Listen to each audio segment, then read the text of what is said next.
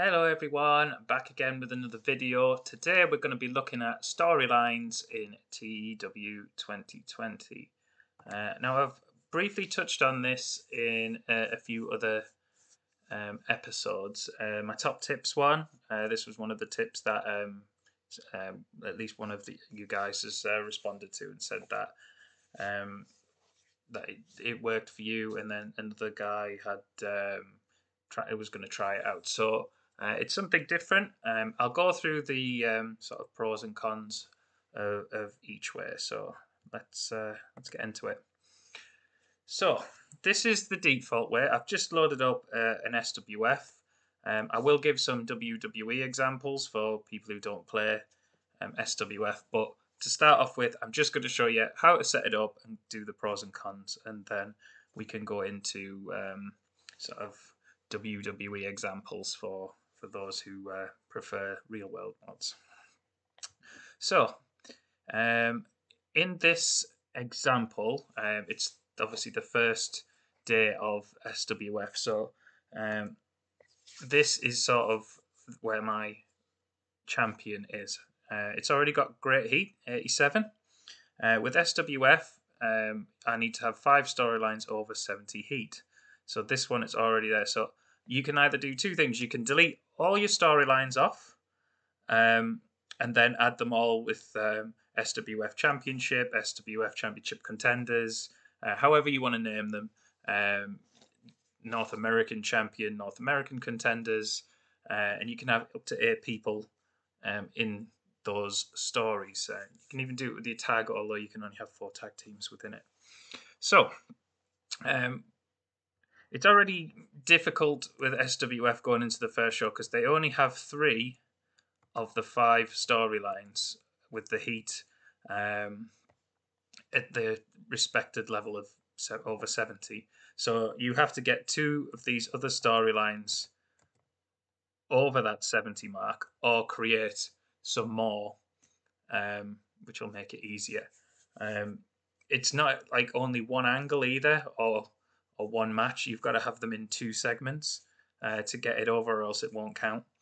So what I would do, if you like the default, and this SWF is the example here, I'd probably have 2 people who are quite over face each other like in a tag match, and then a promo afterwards. So somebody like Joey Morgan's face, he's really popular, he's good in the ring.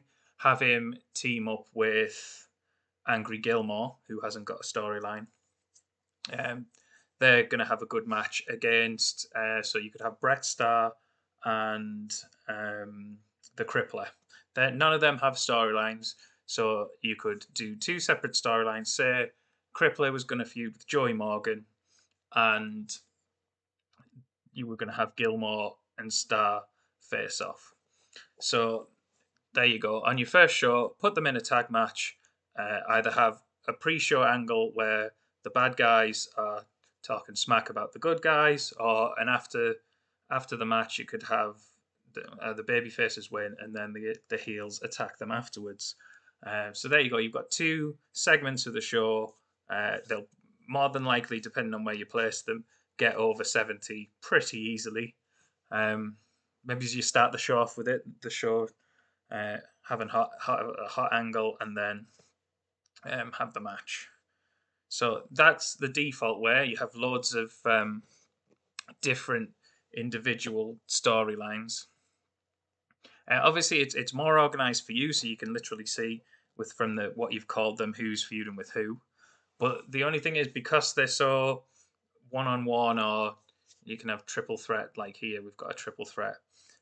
If you wanted, say, Remo to face Mickey Lau, for example, who's in a different storyline, one-on-one, you would have to have, say, Valiant or Rogue run in or be on commentary.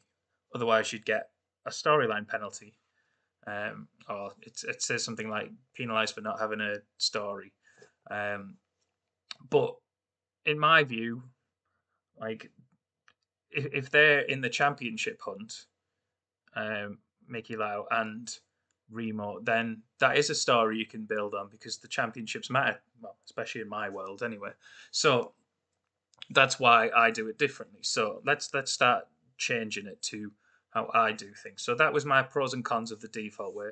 You may have some others that you feel strongly or against for. So, but this is just another way of viewing things. So where's my Fear the Reaper? So this is going to be my SWF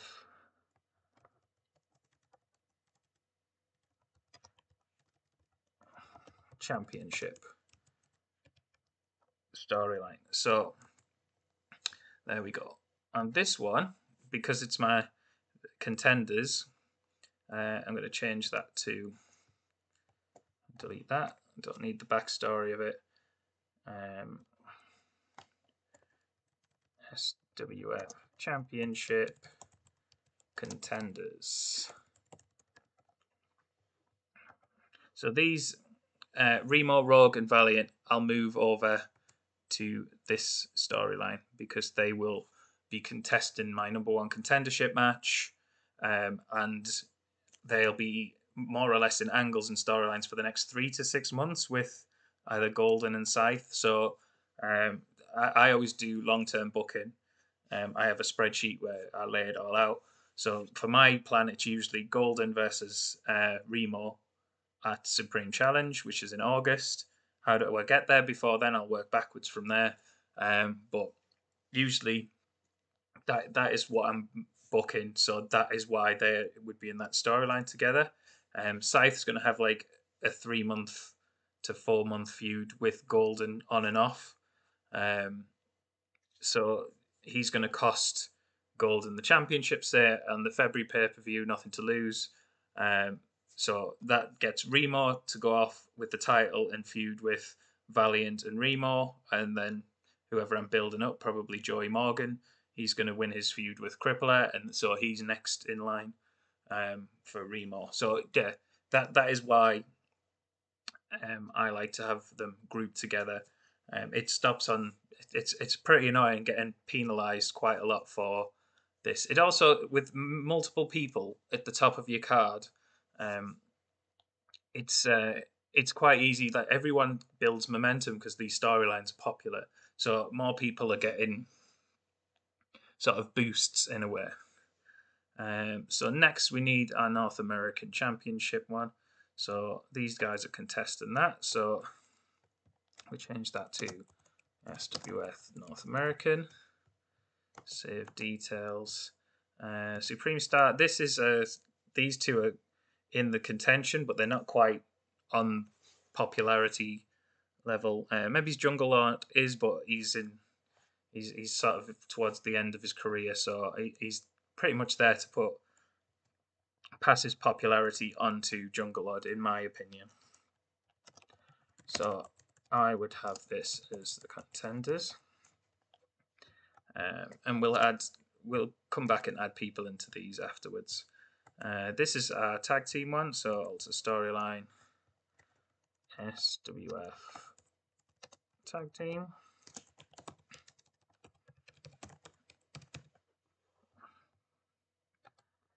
And these two are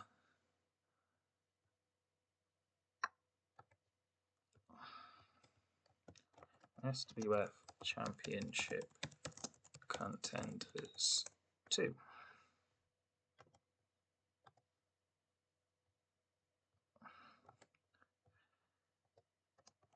That's 1. Did I get rid of the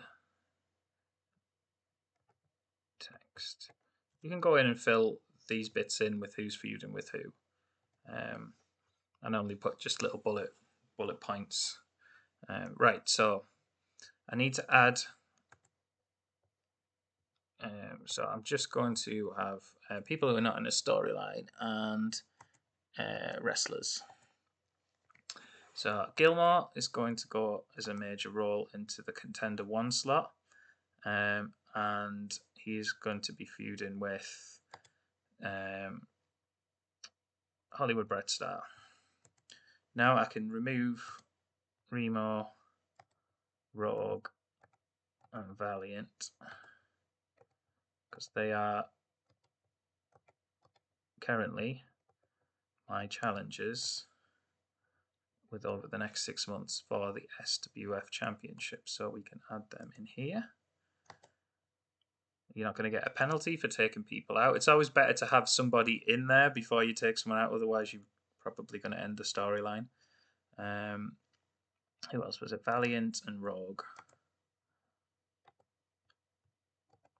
So there we go. So that's our SWF Championship. So that I'm pretty happy with. So who else can go in this one? So we want Joey Morgan and the Crippler. So these are going to contest. Again, you don't actually need the second one. I'm going to take Chrissy Angel out of there because she's just a supporting role. You could have Hannah in there because there's times before where I've ran angles with Rogue sort of confronting Hannah and scaring her or even attacking her. So you could have Hannah in there if you wanted to. So you don't need the 2 contenders. If you want, you could have all 8 in there, but because this has already got heat, I'm kind of just keeping it for now. So down the line, when I build up my North American and my tag division to get the popularity to be able to sustain 70 heat easily, then you can drop that. It's up to you how you want to do it. But at the start, I always have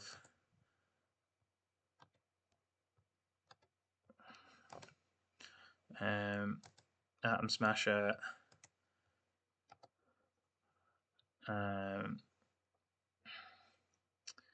yes.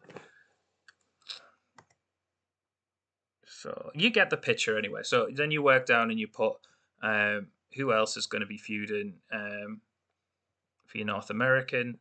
Who else? Who's going to be the contenders? I can take Dulce out of there. So in here, I'd want to add my next big tag teams. So Huey Cannonball and Jefferson Stardust are probably the best tag team you've got, stats wise and experience wise. So, like me personally, I always build the championships around them. We need another face team, so the next best popularity one are Ranger and Marshall Dillon. So add them in there. So they can have an on and off feud with the Awesomeness, while the Fame and Money team up against Hawaiian Crush. Make sure that you've got with your tag ones. Make sure you've got them set to who they team with. So Paul Huntington is with Monty on there. Ranger should be with Marshall Dillon and Jefferson Stardust and Huey Cannonball. There we go. So we've got our tag team set up. Who else have we got? You could put Stephen Parker and Hernandez in there, but I don't think their popularity is at that level. James Prudence, he could go in there. He's got 61 popularity. That seems like the lower end for the North American Championship. But I usually team him with because he's like 40-year-old, so he's getting towards the end of his career. You could either bring in his former tag team partner Frederic, and they could be a sort of gatekeeper mid-card tag team, or you could put him with an up-and-comer, like somebody who's got a similar gimmick, like what's he called? D'Souza. Why is he not appearing? There he is, Dominic D'Souza. They're right next to each other as well. They've got suave gimmicks. They could be a good tag team. He needs to build his experience, his psychology, so he'll be learning from Prudence. You can always run a house show Another good tip: go on the house show circuit, have them team up, see if there's any chemistry there. Get yourself a B show and test these things out. So Primus Allen, he could be in there. He's got 64 popularity. John Greig could go in there.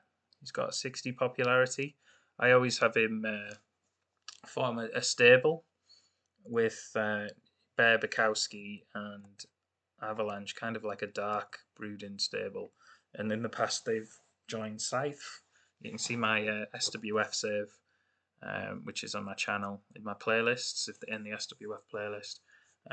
I've gone 6 months into that, which is pretty much what I'm telling you now. Was what I've planned in the past, so you can go and check out that video there. But yeah, usually I normally have 8 in this one, 8 in this one, and then I have 2 lots of tag team storylines going on. And the whole point is there's going to be winners and losers in these sections, and then you just chop and change. So the winners of your number 1 contenders in this section will move up to feud with the champions. And vice versa. It could be over 6 months, it could be over 3 months. You can just chop and change due to injuries and whatnot. And as long as you can keep the storyline heat there, then you're laughing. I've just started. Let me jump to my WWE save. So it's in 2013. Yeah, I need to update that. Here we go. So this is how I've got it set up with this save. So I've got my WWE Championship ones. These are my top guys. I've got a few part-timers in here. So Undertaker and Triple H are classed as not part-time, occasional wrestlers. So they won't be seen much. My starting character is Triple H. For this sort of, I'm going to do like a diary of it. So that'll be interesting to see. You'll be able to see how I use this storyline function over a longer period. So I am working on that now. There's your World Heavyweight Championship scene. The plan is to unify those. It was, I think they did it at TLC, so December pay-per-view. But I'm hoping to do it for SummerSlam. Because there's no brand split, so having the 2 championships seems a bit silly to me. So that would become my next contendership level, and then when people have grown from the intercontinental level, they'll move into my number 1 contenders for the WWE Championship. Not number 1 contenders as in they're next in line, but the next group down, if you know what I mean. And then once they do well in this section, they'll move up, and the ones who have either lost popularity or have just worked with everyone in this, you just move people up and down all the time to keep things fresh, rather than have the same stagnant feuds, because it's boring for you and it's boring for obviously wrestling fans. You all know, you're all wrestling fans. Otherwise, why are you here? Right then. So hopefully that helps. Like I say, within the notes, like, so say I'm going to feud Cena versus Punk, because Punk's just lost to Taker at WrestleMania. Cena beat The Rock in the second bout. Punk feels that he should have been the main event. If he hadn't lost to Cena, or if he hadn't lost to Rock prior to, then he would be in that main event. And prior to that, Punk had beat Cena a number of times. So he feels like he should be next in line. So I'm going to run that. I'm trying to keep Punk away from Ryback. We don't want that situation. Although it might work differently in this sort of timeline. Who else was in there? You can have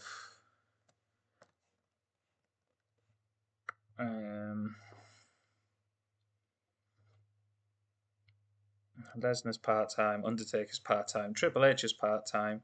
So we could run Orton versus Jericho. Jericho's a face. I think he's a. I don't think he's on the next pay-per-view. Extreme Rules. He came back because they rushed Punk back from injury, I believe, and he faced Jericho when he come back. Back when this is from his podcast that he did with Colt Cabana. So I'm just trying to remember the kind of era of this time.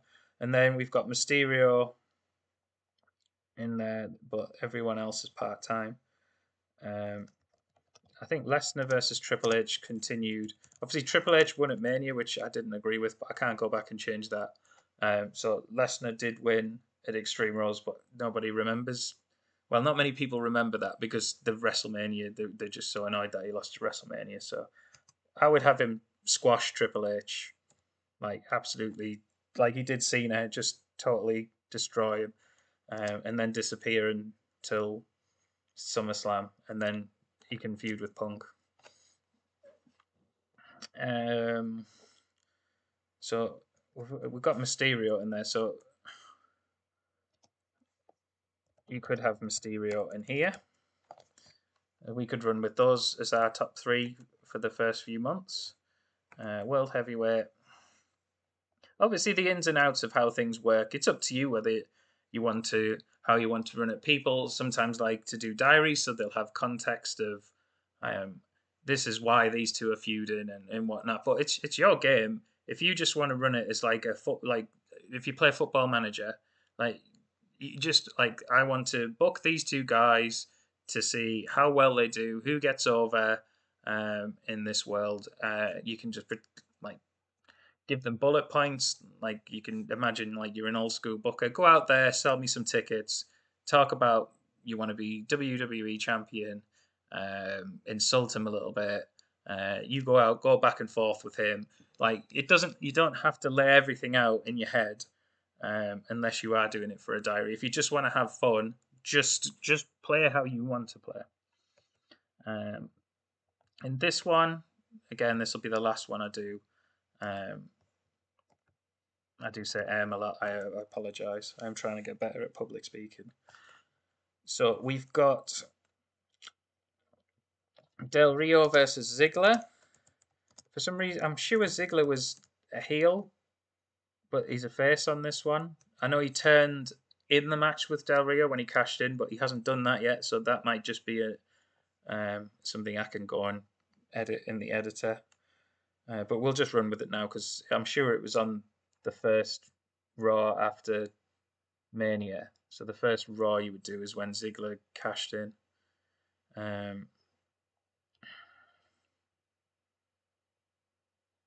Saying that, has that already happened? Because we're building up to Extreme Rules. I'll have to go back and check that. So Big Show, Christian, Mark Henry, Kane are all sort of coming to the end of their careers. So I'd want let's put Sheamus over. Screw it, we're doing Henry and Big Show. Those three are going to have like a colossal feud, and Sheamus is going to come out looking strong. And then that leaves Christian and Kane.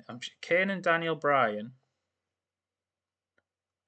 are Team Hell No, aren't they, at the minute? And they've got the titles. But they're going to lose them to the Shield. And I'm going to have Kane turn and Daniel Bryan. I don't know why I've called him. I nearly put Danielson, but that's a bit early for that. Yeah, Bryan versus Kane. And then who else have we got in there? Christian.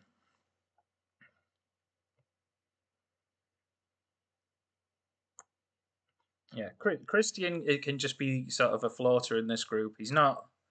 Um, he's not technically. He's in the contendership, obviously, so he'll be in multi-man matches and he'll be appear in matches on Raw and SmackDown with these guys. But technically, he's not going to be getting many wins because he's not featured in a storyline just yet. When these have played out, he'll swap in for somebody else. You could do Christian and I think he's a heel though. And Big. You could do Christian and Big Show, and it's up to you. I just feel like I want to get Sheamus. Have a go at getting Sheamus over, um, and then yeah, Del Rio and Ziggler will feud. Um, but Ziggler's going to retain or win it, depending on. Let me just double check. Is he already got the title in this, or has he already lost it? World Heavyweight. No, he hasn't won it yet.